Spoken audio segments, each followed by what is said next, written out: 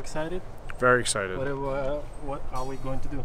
We're going to get a tour of Donnie Thompson's, I think it's the shed gym. It looks like a shed, but inside it's loaded with a million goodies. And here's the man, the myth, the legend. All right, what is up, guys? Coach Joe here. Where are we in South Carolina? Is it South Carolina? Columbia, South Carolina. Columbia, South Carolina, with the man, the myth, the legend, Donnie Thompson. Now, if I were to have like a resume of Donnie Thompson, it'd be pretty dang long. So I'm just gonna say he's a world time record holder of a lot of world time records. He's totaled 3,000 pounds. He's created a lot of really cool strength equipment, mobility equipment, rehab equipment. I don't know how you'd even classify it. A little bit of both. A little bit of everything. He's got a really cool ass bulldog, and you guys know I'm a fan of dogs. I wish he could meet. Well, my whole dog. line is fat. You know, the premise of all my line is fat. Fat. So I have to have a fat bulldog too. It only makes sense. Yeah. And what's the name? Lulu. Lulu. Yep. Lulu is a beast. So we're gonna get a grand tour of this shed gym. Is it called the shed? Yeah, storage shed. The storage shed. Keep it simple. But just to kind of piggyback on the story, is eventually I want to get my own shed gym for my house. I have the Lions Den, but I think it's important to kind of have your own little man cave to train in. And when I came in here, I was just stunned. Like, there's history, there's culture. There's a mat that says the last real gym. So I think this whole place is super badass. So why don't you give us a tour? I want to see everything. And there's stuff I've never even seen before in here. He has something called, what is it? Legosaurus. Legosaurus. what is it? Oh, I'm excited. So all right, let's go. Donnie. Come on. So all this equipment ranges from like 30 to 40 years old all the way on up to recent stuff. And wow. A lot of stuff I had made, like the Circle of Strength, you know. Okay. I came up with that watching Gunsmoke, and I saw a Medicare commercial. I'm like, that's the Circle of Strength, when they put a bar graph up there. And we had it made, and it was took about 2 years to get it done, and a lot of circles on the ground with chalk, and we had it done, and now it's one of the most used spaces in the gym. So how much of this stuff is like custom, like you can't get it? Is there a lot of that stuff in here, or can you get most of this stuff? You can. I think you can get most of this stuff. It might not be the same, the same kind of equipment it was made, but they still, everything's made now brand new that mimics, you know, a lot of the old stuff, and some of it's even better than the old stuff. All right, so now I want to see this Circle of Strength here, because you made these things, right? These are the Thompson Fat Bells? Yeah, these are made by Rogue. They're Thompson Fat Bells, the original, and they go from 9 pounds to 150, and there's 15 sets of them. And so also in this circle I have a couple triads over there that are 35s and 55s, and then I have my old RKC kettlebells from the 2003. So we do a lot of, in powerlifting we did a lot of kettlebell swings, a lot of kettlebell snatches, front squats, cleans, and so now we can have the kettlebells and the fat bells to do all that stuff. Yeah, so yeah, I like that. Some work better than the others, and we have an option now. To get just the feel of it, you know, let's take these 44s for example. And so you can get as strict on these as you want, but your hand's in the center of the sphere. Okay. So your hand is like the weight now. Yeah. You know what I mean? Yeah, well, I'm gonna find out. I've really never used these. When you want to go, like if I can curl just like here, you know, and I get a lot of bicep activity instead of a lot of the joint pain. Okay. You know what I mean? Like I don't have to move out of their way, and I have freedom to rotate these things pretty easily. You know what else too? I'm thinking is like putting them down. I feel like my fingers aren't going to get destroyed. Never. That's a like from a practicality standpoint. Like who's never smashed a finger? We never sell that, but that's right. You will never get your finger caught in a rack again. That's a big thing, never. Man. Like how many people you guys watching know you crushed a finger with a dumbbell? And the biggest right away, that ain't happening. Is the perfect geometrical figure, and why not implement it in the training? Like you're saying, right? You can do swing. Yeah. Oh, that's cool. You see, you get a lot more effort. With your effort, you're getting a lot more bang for your buck. Where the handle on a kettlebell is extended, and you get that dead spot with the kettlebell where it's really no effort. I was saying, because it just feels differently. Like you said, it's all around my hand versus the hand kettlebell is going to be out in front. Yeah. You can actually. Yeah, I was playing. Is this how you work it here? Yeah, you just roll it up and roll it. It kind of needs a little bit of sticky spray. But this is cool. It's pretty slippery. Like I've never seen a grip machine. And then you could go on the side and and do external rotation like this. Oh. Okay. And then turn another revolution and internal rotation with the same elbow.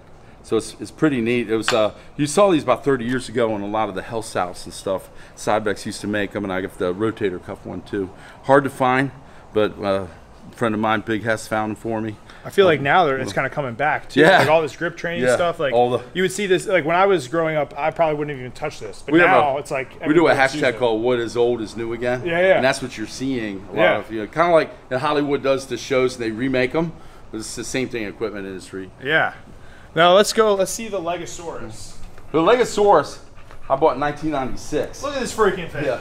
How tall? This is like 12 feet. You have to climb up it to get in there. And the nice thing about it's a leg press, but it works on a leverage on a pendulum. Yeah. And there's no guttural pressure like when you're in a regular leg press. So when you do this, and your knees will come way past parallel. Yeah. And it doesn't hurt your ribs or your belly, nothing. It's just all lower body. How many of these things exist in history? 400. They made 400. Okay. This is like 179. This is number 179. That's cool. Yeah. This is something like, if you see this like on like Craigslist or Facebook Marketplace, you would have no idea what the heck this is. They've gained popularity lately, and everybody wants them. So, really? Yeah, they're probably like expensive. You think now, right? I think some they used to give them away because they didn't want them in the gyms, and now people are starting to collect. I can see this being like an antique. Value's going up. This has got to be going up. This will give you more than this will give you a completely full squat, like way below parallel. Now when you're ready to go, shove into those pads. Don't shove with your feet so much as you do shove your body into those pads, and the platform will move. Whoa! See the difference? This is crazy. Yeah. What in the world? So watch the camera. Will pick up your depth on this. Look at that. No, do it again. Yeah. Oh. What? So let's talk about some of your best purchases. So like I would say with everything going on right now, a lot of people are getting these garage gyms or home gyms. So out of everything in here, what would be like some of the top purchases you've ever made or you have here that anyone watching could maybe add to their collection arsenal? Maybe something a little bit different. Obviously we need a rack, a bench, barbells and stuff like that, but what would you add on top of that stuff? Yeah, like when you mentioned benches, racks and all that stuff, a lot of times we just take what we can get and then we modify them. We get a welder buddy and modify them. So that's not too hard to do. But when you get to the dynamics of your training, everybody has their own thing they do, right? But I think the most incredible thing to have is the different bars to use. Okay. You know, have a arsenal of bars for pressing and squats and pulls. You know, so there's so many available right now, and they are made better than they've ever been made. So you go from your very fancy Olympic bar to your fat bars and your squat bars and stuff. And so I think that's they even have a couple different type of deadlift bars now. So I think the bars really help because like someone who's been lifting many decades, right, they're not going to get under a straight bar and squat anymore. But now they have options where they can still squat, but they're not killing their shoulders with the straight bar. And a lot of people go, oh, why don't you work on your shoulder mobility? Well, there isn't any when you're in your 50s and you've been training and it doesn't since really you've been matter 13. as much anymore either. No, you're not in any sports. What's your favorite bar to use, you would say, or the most used bar that you use personally? I think the fat bar for benching and stuff. I think I use that the most over the years, and the buffalo bar for squats. It's a slightly curved bar. Yeah. And I think those are the two I think I use the most. Yeah, what is this? So this was made by a bodybuilder in the 80s named Jim Desiak from Illinois. And you could get 3 guys on here, and they could wrap their knees, and you put it behind a power rack, and then you can wrap your knees for squats. And the 3 guys can wrap while one goes, the others wrap, and then the others wrap. And so they called it the squat arena. This is cool. Yeah, there's only one other. You have a lot like of circles in here and like half circle things. It's pretty cool. Hexagons, everything. I got this from Louis Simmons personally back in 2000. And I paid, I think like $2,600 or $2,900 for it back then. That doesn't happen anymore. Nope, and it's one of a kind. I think only had 3 made at the time. And so that's why it says Westside Barbell. That's their sticker, not mine. I didn't put it on there. All the rest are, when I get stickers from somebody, I throw them on here. Or when I travel, I have the Finland flag on there. So I got it's a really cool thing it's never going anywhere, and other than some jack maintenance, that's all there is to it. So you can use it to squat regular out of, or you can use the J hooks to pull away, so you don't have to walk the squat out. As older lifters, we don't really like walking squats out anymore, but we can do either one. I see you also have some gold plates. Yeah, these are all York 24 karat or what? I think they're like getting close in price to that now. I was gonna say, right? Like you cannot get these anywhere. No, right? what's made is made. These were made, forged, and everything. These are 45 kgs each? York, Pennsylvania. Wow. From the homeland, guys. Not far. Gold, we call them gold hundos, and there's these and the black ones, and they're both very hard to get now. Yeah. So York, I think in the mid-90s they were priced $1.19 a pound on most of their things, but I think now you're looking at $2.50, $2.50 a pound minimal. Yeah. And I mean, that's a good deal, you know. Oh, so yeah. like we were saying earlier, what is old is new again. Yeah, it's crazy. It's know? just cool when you can kind of find these things. People don't understand the value of them.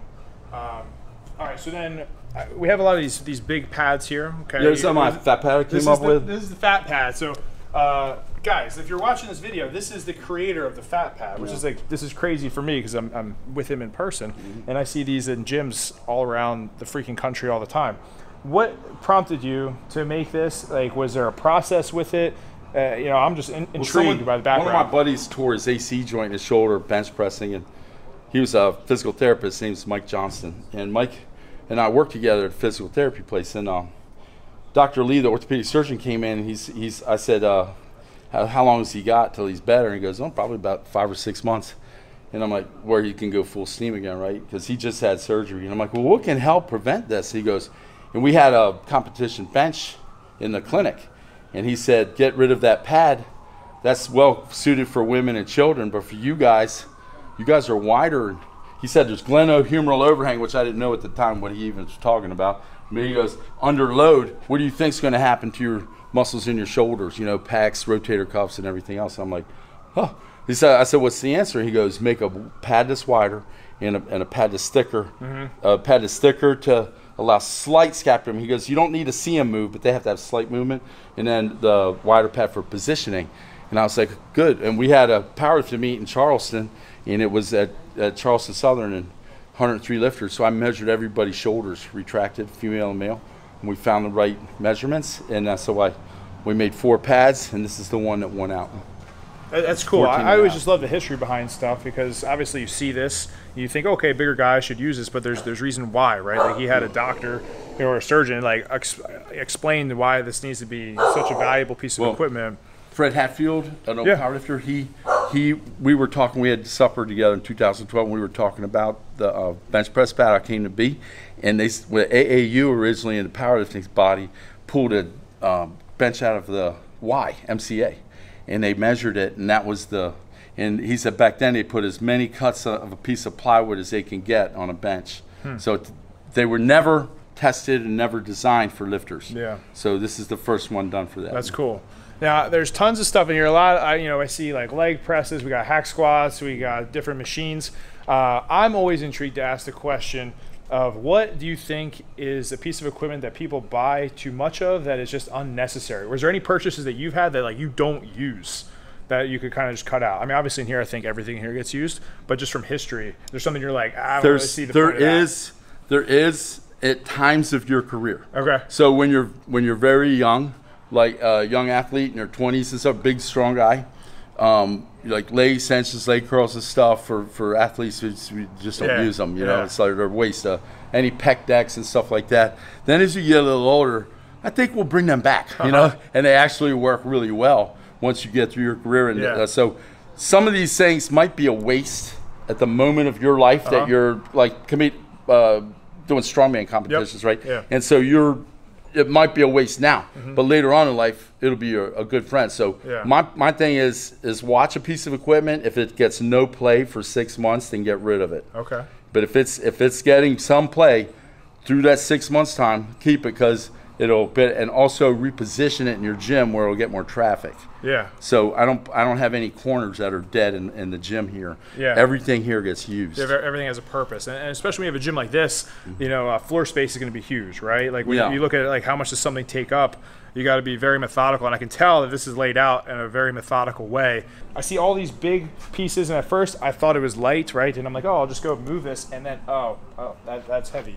So what exactly is this, and what are you going to do to me later with these things? These are body tempering rollers. Some of them are made by, they're cast and molded perfectly for what we need to do, and some are just pieces of steel we got at the scrapyard, and we had them turned down in a lathe at a machine shop.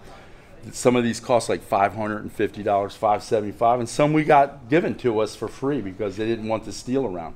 So you get lucky, you know, and we've tried various things like putting 2 fat bells together. Chimemics, when we first started, we would take kettlebells together and roll people out. So it works really well. And so we anything we can do to body tempering that's round and we can use, we'll input in. So I'm missing a lot because I gave a lot away for people to use, but they never end up coming back. So just got to write them off. It's like a book, right? Yeah, You're like, yeah. I'll get that book back. Never Never learn happens. a roller. Yeah, never learn a roller. Never. What is this thing? It's not for holding water bottles, right? No, yeah. This is a old reverse hyper. So I got it in 1993, 94, from Louis Simmons. And this is the old kind you have to hammer it into the floor. And so when I was up there at like 98 or 99 at Westside, I saw Chuck Vogelpool get on one. Louis had like 3, and they had different arms on here, and they cut one of the arms off and put chain on.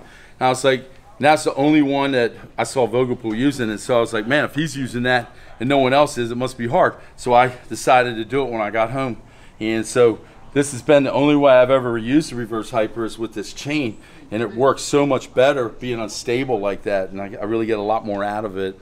So this has been a mainstay in training for many years, but good QL builder. When people are coming to loot you for antique gym equipment, this is going to be a high valued item, my friend. Yeah, and a lot of people asked to borrow it when I was at storage or when I was moving gyms. I'm like, no, I'm good on the borrowing. Yeah, we're not letting the reverse hyper away. Or the old Perillo leg press over here.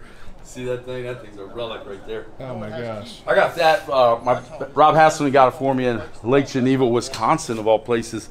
It was the only trifold one we could find, for like the old one I used to have, and they're rare. This trifold's rare. And Tom Einerman made this for Perillo back in the day, and it has these rollers with bearings in them. So instead of the guide rods, works so good. Oh my gosh, this thing's awesome. This is such a cool place. I mean, you can just tell, like, you eat, sleep, and breathe this in here. There's culture, right? It's the proper atmosphere. I got to go through and look at all these pictures all over the wall, which you guys are seeing on the video. There's banners, there's boards. I mean, this is the real deal, man. So honestly, 1, thank you for having me. 2, I'm just grateful to be here and just absorb all of this and hear, you know, you're a wise guy. You've been around for some time. So thank you so much. But as always, plug yourself, man. Where can everybody find you, your products, everything, man? Oh, bodytempering.com. Okay. That's it. Everything's on there.